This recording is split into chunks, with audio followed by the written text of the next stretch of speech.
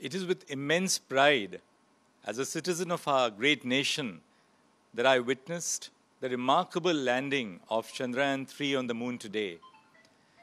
The success of the lunar mission places India in a select group of nations to have successfully achieved a landing on the lunar surface. It is all the more significant because India is the only nation to have achieved a lunar landing on the south pole of the moon.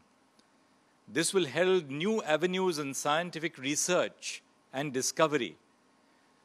Truly, this lunar landing represents a milestone in the onward march of our nation. My heartiest congratulations to Team ISRO and the entire scientific community on this historic achievement. They have truly made the nation proud of their work.